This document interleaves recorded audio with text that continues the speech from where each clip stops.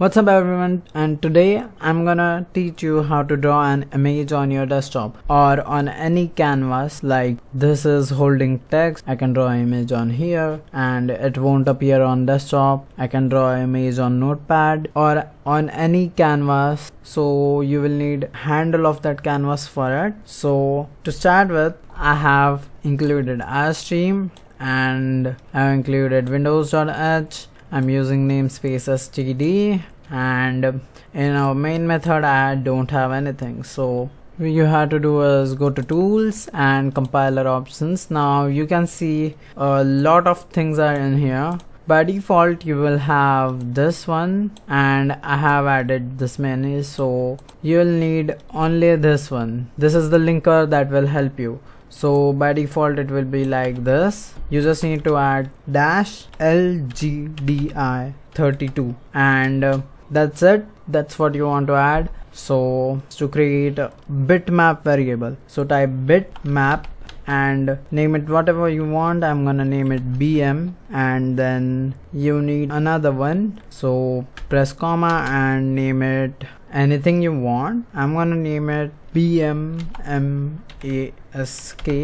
So currently I'm not using this, so I will just put a semicolon over there. And then next thing you want to do is create a one more variable, which is Hdcmm, and now here you want to load your image. So I'm gonna name this bi and set it equal to parenthesis Hdcmm, and then outside of parenthesis type load image, and then you wanna give a pair of parentheses, and now give first parameter as 0, second parameter as the name of your file. So this will be your file name, and then type image underscore bitmap. As you can see, it's over here. If you control click it and then press 0 0 and then type lr underscore load from file. Now this will load image from file. So here these two parameters will scale the image. 0 means the original size, and as you increase the value, the size too increases. So I will show you that after we make our images. So I have opened paint.net over here, and this is our image that we are going to use. But as you can see, it's PNG, and we can only put bitmap images onto screen or whatever canvas you want to use. So we are going to convert it to bitmap. So press Ctrl Shift S and it will pop up this menu, which is save as menu, and then change the type to bitmap bmp and hit save and press OK. And now this has saved to bitmap, and I also have that file opened. So this is the image we are going to use it. So properties, and copy the path and just put it over here, and make sure to give / and then the name. This will read the image. Now in next line we have to get the HDC, which is device context, and name it anything you want. I'm gonna name it WHDC, which is right HDC. So this HDC is the canvas where you are gonna draw the image on. So I'm setting it equal to get DC and null, and in place of null you can use find window if you want to draw on some other application. I will show you that later. So now we are gonna create one more HDC, which I'm gonna name as Hdcmm, and set it equal to create compatible DC. This will create a device context which we will use to store our image in. Give the name of destination HDC, which is WHDC, and in next line we are gonna select the image or copy the image to the Hdcmm. So type select object and then give it our HDC Hdcmm variable, comma bi, which is our image. Now you have to get the object, so type get object and then give a pair of parentheses and type HGDI OBJ and give it our bi variable, and then type size of our bitmap variable, which is bm, and then bm. So after that you are ready to draw the image. So you can draw the image anywhere you want. You can see my mouse. This will be the 0 and 0 coordinate, and this will be the size of your screen. Type b at BitBlt, and this is a function that will draw the image. So give it the destination HDC, which is WHDC in our case, and then give it the position where to draw. So I'm gonna give it 10,10, and then the size of the image you have to type in bm height, and before that you have to type bm width. So first will be the width and then it will be the height. After that give it the source, so in our case that is Hdcmm, and then this is the cropping. You have to put 00 for original scale, and then we have to type src, and over here you can use different things. So I'm gonna just copy the source and paste it in the destination. You have to do copy, and as you can see, if I control click it, you can see there are many things. You can just use this many of things, but they will result in different effects and all stuff like that. After that you have to free up the memory which you have been using. So we'll do delete DC, and we will delete our Hdcmm, the source, and then we will delete the object, which is bi in our case. So this is the bitmap object, and now if you compile and run, you can see the image appear, and when you will run it second time it will just blink cause the screen refreshes. So I'm gonna compile and run, and over here I just messed up cause I spelled it wrong. DC, yeah, run it, and you can see that it's flashing very quick, and sometimes it's not appearing cause screen recorder refreshes it very fast. So I'm gonna close all the windows, and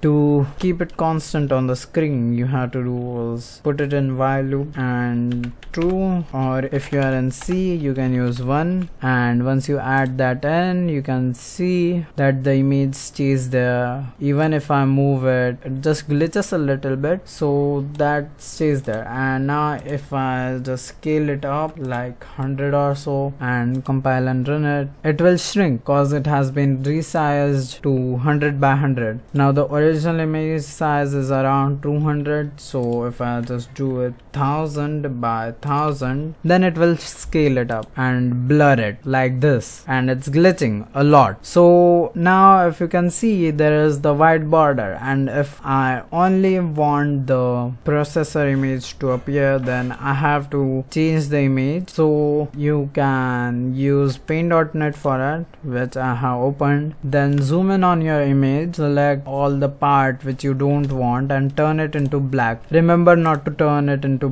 transparent, and over here I have selected all the part with the magic select tool, and I'm gonna reduce tolerance and press backspace if you are in paint.net, which will replace the selected pixels with primary color, and now you can see that it has been turned to black. Now copy that selection and save it. Now we are gonna create a new image of same size and paste it on there, and we are gonna do shift backspace, which will replace the selected pixel with secondary color, and then take your selection tool and put it on XOR mode and select the image again, and then it will invert the selection, and then press backspace on it. So this is the final result, what it should look like if you are using the same image, and then make sure you save it in bitmap bitmap format, and so I'm gonna name it mask.bmp and press save. Okay, and this will save the image. As you can see, it appeared. Now just minimize everything, and now you have to create one more DC. That means we are gonna copy this and paste it. We just have to change the variable name, and then over here I told you I'm gonna use second variable, so I'm gonna use it now. And then we have to copy this Hdbitmap variable. Now when you copied our Hdbitmap variable like that and paste it over there, and when you paste it, make sure you change the variable name. I'm gonna change it to bmask and change the image. So our image name was mask, and now this will load it in. And now we are gonna copy this selection method and paste it, and change our variable names mask, and we also have to change this get object over here. This doesn't mind anymore because we are putting it in while loop, and if it stays over on your screen, you can just update the screen by moving things around. So over here we have to give a pair of curly bracket because we now need to copy and paste this twice over here. And now make sure you have same variable or the same position as the mask has. Now you are gonna paste mask first, which means we are gonna use src a and d, and here msk, and over here if you don't change it will work cause it should be of the same size. If it's not, it will just glitch out. And if you want to delete the objects you can, but the control will not be reaching over here. So I'm just gonna okay, and now I have to change this to paint, which means src paint. And now if I compile it and run it, you can see it flashes but it is transparent. Now it's on same position, that's why it's flashing and glitching like that. It glitches like that if it's on same position and it's been doing that for long. So I'm gonna close this exe, and I'm gonna add some sleep time over there. 10 is enough I suppose, and it still flashes but it's cool enough. I'll just do it 1 second and compile and run, and now you can see that image is over there but it just blinks like that. So that is the mask part done. Now if you want to clear the thing programmatically, so